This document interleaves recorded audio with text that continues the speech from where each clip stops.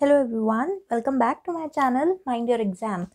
In this video, we will be studying about synchronous serial transmission. So in the previous videos, we have studied two kinds of transmission. The first was the parallel transmission and the second is the serial transmission. And we saw that the first kind of serial transmission was asynchronous transmission. So in this video, we will be studying about the second type of serial transmission, which is the synchronous transmission. So in synchronous transmission, again the sender will send the data as a continuous string of bits. That means zeros and ones, and this continuous string is known as a frame. Okay, now the frames may contain either a single byte or multiple bytes, and all these bytes will not have any gaps between them. So no gaps. Without any gaps, these bytes will be present inside a frame, and a frame may consist of a single byte, that means 8 bits, or more than 1 byte also. Okay.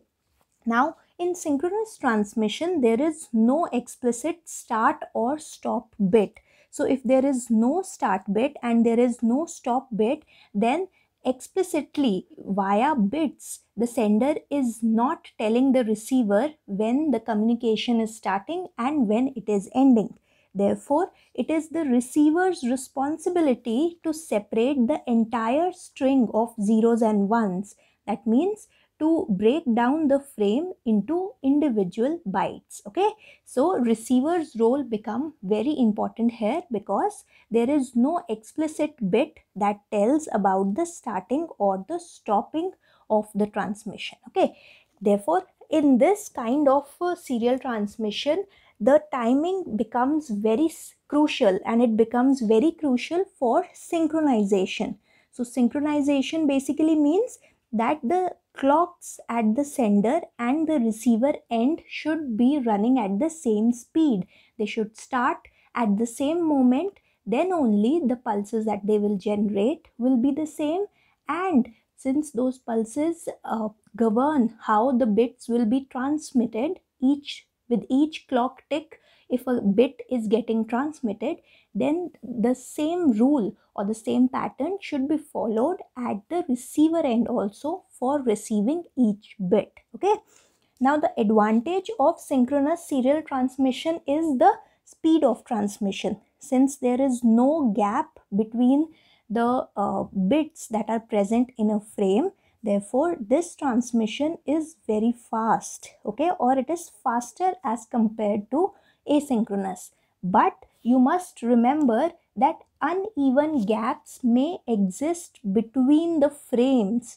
So even if gaps or time delays are not present between the bits that are present in a frame, but multiple frames might be separated by uneven gaps. Okay, so if this is one frame, say frame 1, then all the bits inside this frame will not have any gap, but another frame F2 might have some other kinds of data, but the difference between, or the time gap between each of these frames might be different. So a third frame might start immediately following the second frame.